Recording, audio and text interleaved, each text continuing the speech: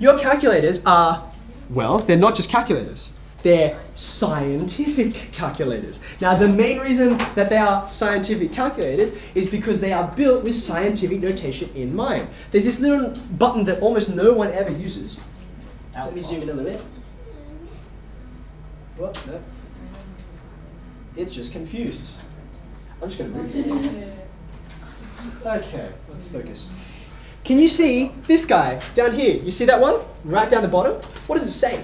Times 10. Times 10, and then there's an x up there, which means some power. Like say, oh, I don't know, 18, 19, -5, whatever you want, right? So if you press that button, for instance, I'll come back out there, I'll show you. Okay, I might say 3, oops, let's turn on that help, 3, and I'm going to write that times 10, you can just see it. There, I hurry up. So because it's gone little, that next number I'm about to write, like I think I had, what was it, 18? Yeah. Okay, now unhelpfully, the calculator hands you back exactly what you gave it. Why is that? Why does it do that? It's inconvenient. It doesn't have enough symbols here. I think like mine has 10 or 12 or something like that, but I had 18 zeros. And then I had the 3 out the front. Too many digits for it to handle, okay? And this is why, just on your calculator, just have a play for a second. If you multiply some big numbers, right? So if I say go,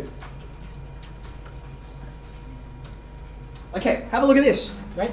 So I don't even know what these numbers are. But these numbers are so large that if I were to write out the answer not in scientific notation, there would not be enough digits here. So what it's done is it's just in the background magically converted into scientific notation for us. Does that make sense? You can see there's that number that's between 1 and 10, right?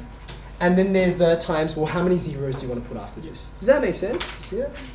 Now, we'll point out on this particular example, I mean, there's a good, I'm almost certain, no, I'm absolutely certain, that it's not like it's going to end in 15 zeros, right? It's not going to end in 15 zeros. How do I know?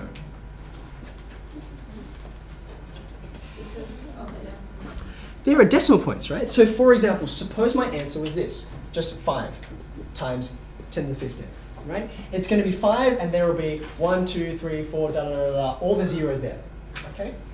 If I said, let's go another decimal place, if I go 5.5 times 10 to the 15, right? I'm still going to have a 5 out the front, but you see this 5? See that one there?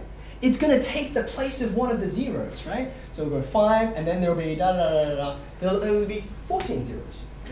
Now, if I had 15 significant figures, then all of these decimal places are going to get multiplied by all of these zeros, and they'll be part of this really large number here. Okay? So this number doesn't necessarily mean zeros, but it tells you the size, the length of the number. Okay? All right, now, if you have a look, turn over a page or two to exercise 2B. I wasn't able to distract you for long enough for me to actually write some questions up. But I just want you to put your eyes on, yeah, I'll just ask you to look. On page 38, you can see there's a bit of a flowchart that helps you work out.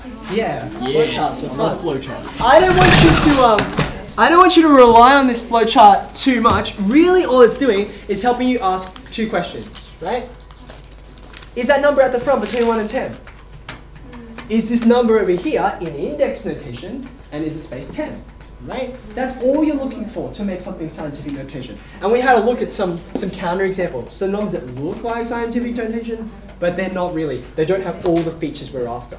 So read that once, but don't draw it or don't memorize it or anything like that. You're just looking for these main features. Okay?